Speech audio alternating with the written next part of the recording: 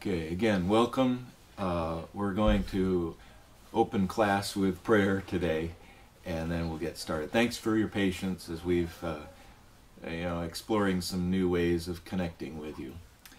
Let's pray. Dear Father in heaven, thank you for your great goodness to us. Thank you for this beautiful day that you've given to us and the opportunity to serve you now in summer 2021 and be together.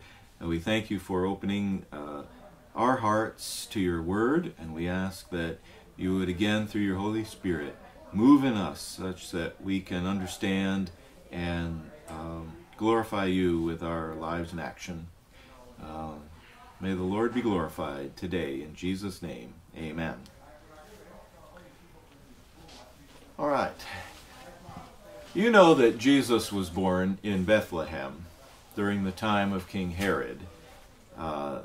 King Herod had a title, King Herod the Great. Actually, Herod was not really a king, and he wasn't really great either.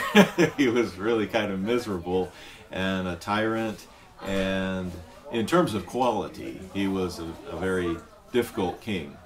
He executed his own family members when he got threatened by them or felt like he was threatened by them. He executed some of his own children, had them put to death. Come on in. Don't know how. All right. So we were just saying that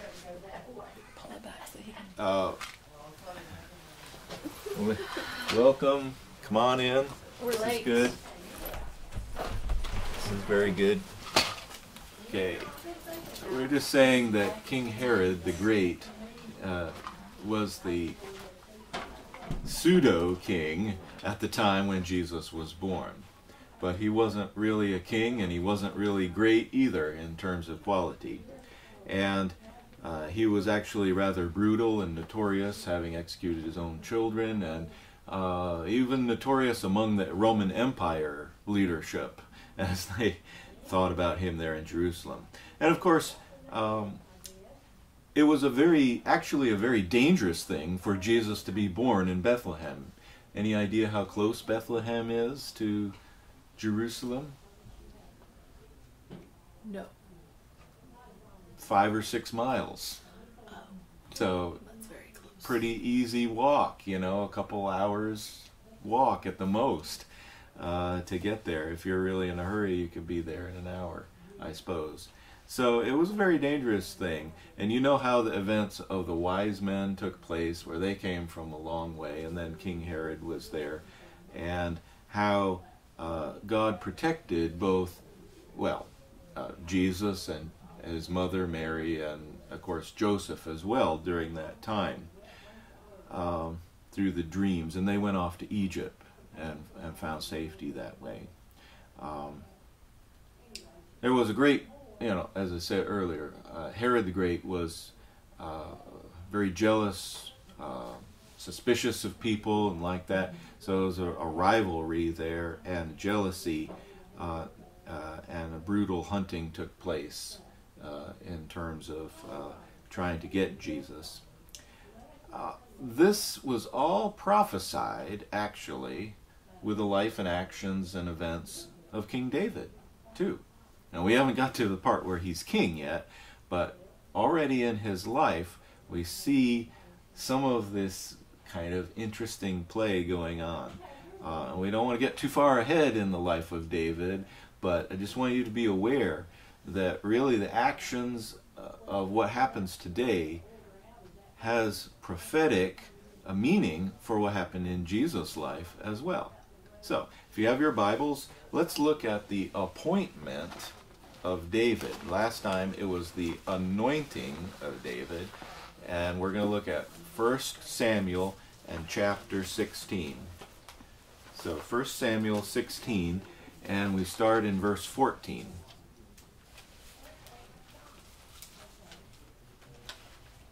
First Samuel 16, and then start in verse 14. Now the Spirit of the Lord had departed from Saul, and an evil spirit from the Lord tormented him. Karen, would you be willing to go on with 15, please? Saul's attendants said to him, "See, an evil spirit from God is tormenting you." Let our Lord command his servants here to search for someone who can play the lyre. He will play when the evil spirit from God comes on you, and you will feel better. So Saul said to his attendants, "Find someone who plays well and bring him to me." One of the servants answered, "I have seen a son of Jesse of Bethlehem who knows how to play the harp.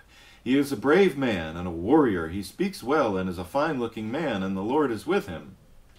Then Saul sent messengers to Jesse and said, "Send me your son David, who is with the sheep."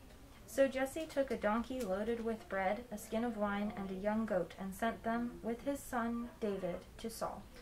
David came to Saul and entered his service. Saul liked him very much, and David became one of his armor-bearers. And then Saul sent word to Jesse, saying, "Allow David to remain in my service, for I am pleased with him."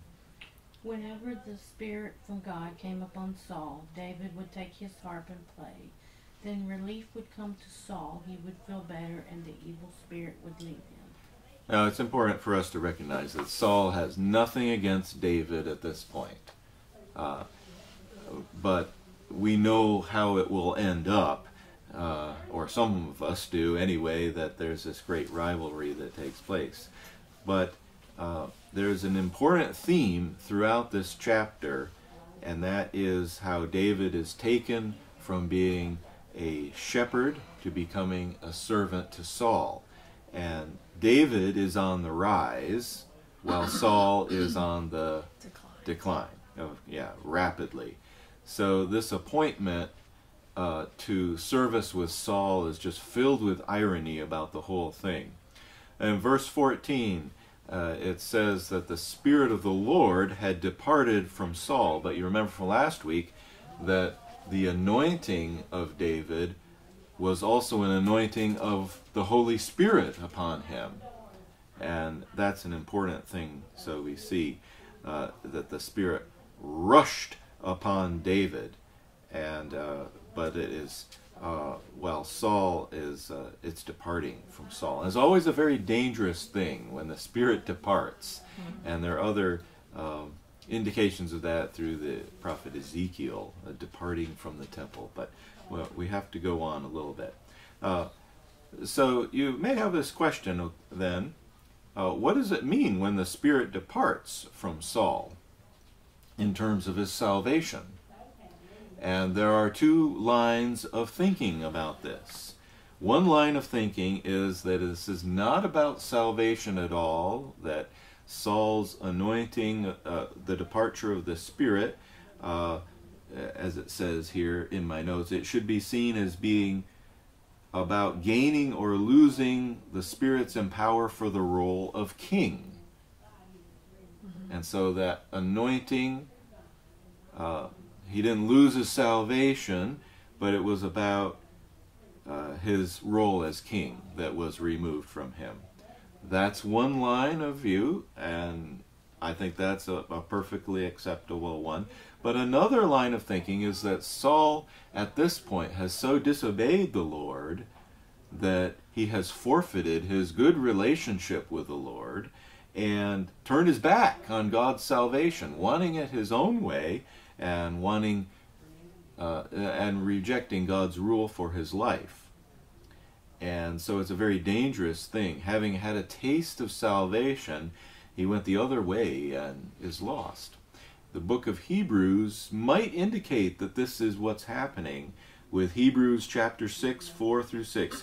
It is impossible for those who have once been enlightened, who have tasted the heavenly gift, we're talking about the Holy Spirit there, who have shared in the Holy Spirit, who have tasted the goodness of the Word of God and the powers of the coming age, if they fall away, to be brought back to repentance, because to their loss they are crucifying the Son of God all over again, subjecting him to public disgrace.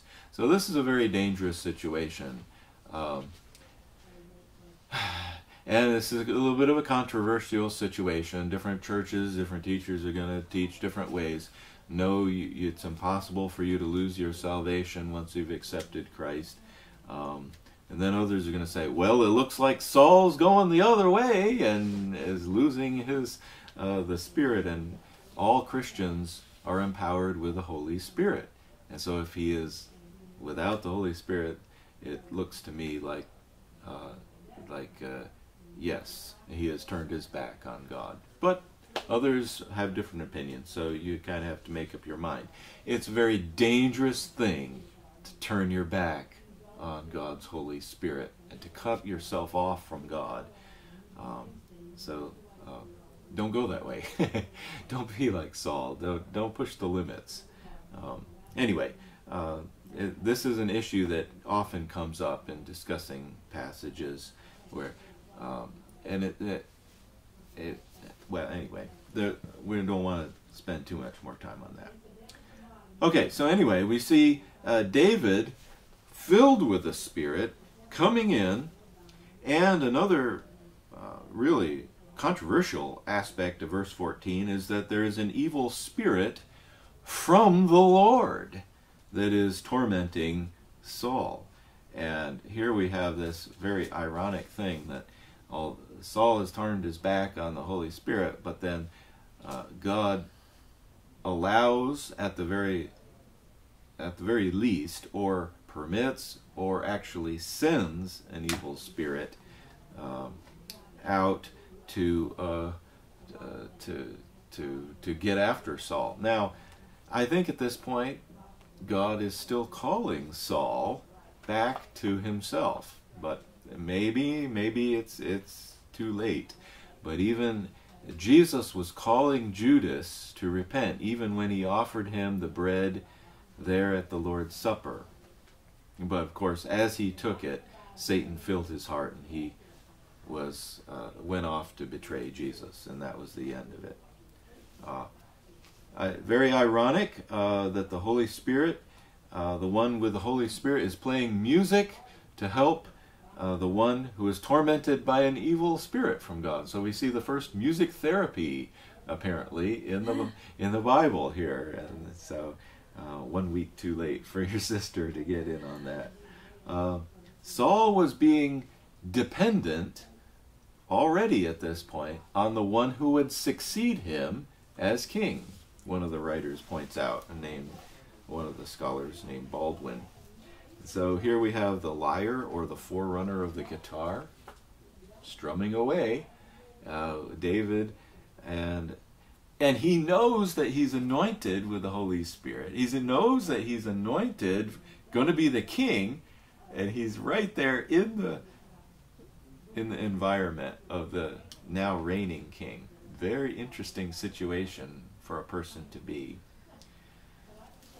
Seems like training in process. Yeah. Even if the Holy Spirit is not part of Saul's life, there are things that Saul is doing that David is going to understand better because he's witnessed them in process. That's absolutely what the writers say is going on in this passage. You're absolutely right. This is training, on-the-job training, taking place. And very ironic, because he's learning all about administration, all about governing of soldiers and different things going on from someone that kind of looks like he's mentally ill, but he's on his way out. And David does get that training that he would not have had with the sheep. Now, there were some things that he could have learned from the sheep, so that was very good too. And there were some things that Moses had learned, remember, shepherding. So there's continuity that way too. But overall, the theme is what? The Lord is in control here. And David may look like he's in trouble, but he's actually in the grip of God, in the Holy Spirit protecting him. Just the same way later, Jesus, born in Bethlehem, probably, if we were to select all those things, we wouldn't say, oh yeah, why don't you be born next to a tyrant? But Jesus was safe. David is completely safe as long as he has God's favor, the Holy Spirit there, with anointing him. And we'll get to application, but you can see that you are safe also whenever you have the Holy Spirit. No matter what kind of evil is out there, you are safe if you're where God wants you to be in His will with the power of the Holy Spirit. Okay, so David, even at this point, Saul loves David. Verse 21. And the Lord would later replace him with Saul, but here David is finding favor. He's good music, maybe even composing some of the Psalms at this point. We don't really know. Young guy. Worship and praise music is a part of court life there, and he's learning all of this. He's perhaps composing it himself. And we can see the value, too, of worship and praise music in our lives in every day. And it can help us, too, just by way of incident, too. Stress reliever. You know, when we're praising the Lord, it's a little more difficult to be worried about things. So, make music a part of your way. Isaiah chapter 45, 5 through 7. I am the Lord, and there is no other. Besides me there is no God. I equip you, though you do not know me, that people may know from the rising of the sun from the west that there is none besides me. I am the Lord, and there is no other. I form light and create darkness. I make well-being and create calamity. There's a verse to challenge us. I am the Lord who does all these things. So that kind of answers the question, how could God send out an evil spirit? He says, I make well-being and create calamity.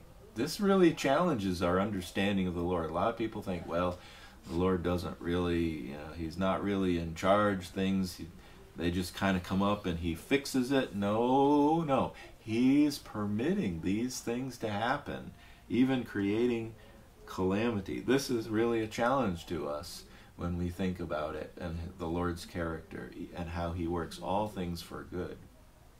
He's so much more. We can't put Him in a little box. He's so much more than we could ever understand. Well, as I said before, David's in a dangerous position by human accounts in the court, because he's in the presence of Saul, but he's safe because he is the Lord's anointed. And the Lord would watch over David over and over and again through his life. And here again we have an instance of where man looks at the outward appearance, or people do, and say, oh, David, he's in a dangerous position. Like, I've kind of put you in that position in thinking that way. But how dangerous is it? God sees, and He knows, and He's in full control, and He's anointed David, and David is not going to die. He's got that in his back pocket, so to speak. He's anointed. But he's not going to become king for many, many years. We lost our connection. Anyway, we'll have to continue with the YouTube. So just in the last 5 minutes, See if you can. yeah, we'll try to get this started again. That was,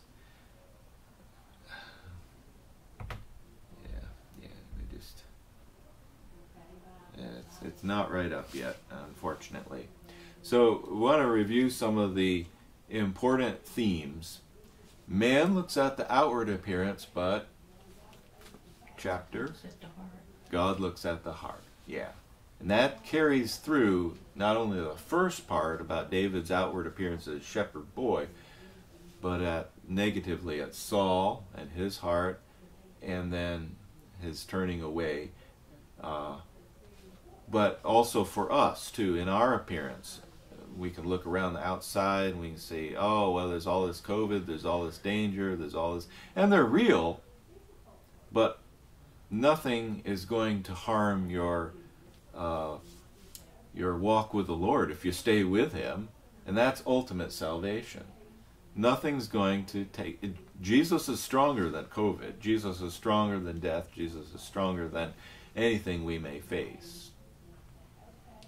So again, you might think you're in danger, and then go to all anxiety and stress over things. But maybe the Lord has put you in a certain spot for his purpose, and you're not in a dangerous spot at all.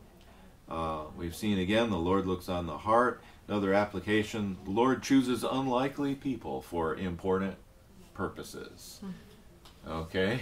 We want to review that too. And I think the section here, the Lord is in control. And while the Lord is not the author of evil, the Lord has even the evil spirits in his control. And so, we'll try to keep... All right, it looks like it's restarting now, so I don't have to do anything. The Lord has even the demons, even the evil spirits at his disposal for his purposes, and God has placed you in a strategic position and place to do his will. So there's no need to be afraid, because if you've accepted Christ as your Savior, you have the same anointing of the Holy Spirit upon your life. Maybe not for being king, but for doing his purposes, the Lord's purposes. And you will be kept safe forever and in the keeping of the Lord, because the power of the Lord. And with God's help and direction, you will do more good than your enemies will do harm. And that's a great promise there, I think, from our passage as well. Oh, we're seeing some comments on here that I didn't have access to earlier. So good morning to you. If Rochelle and Dave are on here. Right. Yes, celebrating anniversary this week. So happy anniversary. Also seeing Missy on this morning too. Missy Worley. So good morning. And happy that you're on as well. Hope we're still going here on this. I don't know. Doesn't look like it. It's just so difficult. All right. Anything more you want to talk about with this passage then? It says a lot about music, and you already touched on it, but music is one of those things that is part of my world. I grew up with it. So having music on is a calming effect for me very, very often. And I don't think the Holy Spirit has left me, but it's calming for Christians as well as people who are maybe not Christians or who are in difficult places. Very interesting how we can bring, through music, a healing presence to a world that is not in peace, and kind of offer that musical witness, or just maybe even just your presence in the room can bring peace to that room.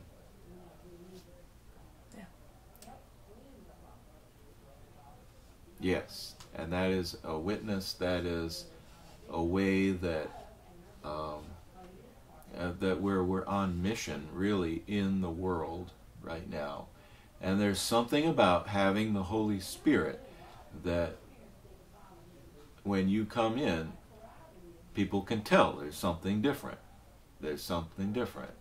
And they can explore that, or they can reject that and just don't think about it. But there's a witness there. There's a decision that has been made. And if they explore that, then there's an opportunity to witness with words about why are you at peace about all this? Thank you. And music can do that too. Yes. All right, anything more before we conclude here? Good to have you joining us today too. All right, let's close with prayer. Our Father in heaven, thank you for giving us this chance to consider again the anointing of the Holy Spirit on people. We thank you for the gift of salvation and the gift of your Spirit and the gift of the fruit of the Spirit that transforms what we have and our talents into something much more than what we could even dream about. David, of course, was in training and led along that way and would be his words, his songs would later become Bible scripture. And we see the power not only for anointing for a king, but for anointing for speaking and witnessing and prophesying the Word of God. And we ask, Lord, that many might receive that power of God, the Holy Spirit on their lives, to be dramatic witnesses, using their talents and gifts and resources for the Lord in ways in which you are glorified. Keep your people safe in terms of all eternity. Keep them close to you, and call others. In Jesus' name we pray. Amen. Okay, have a good day. God bless you. Stay close to him.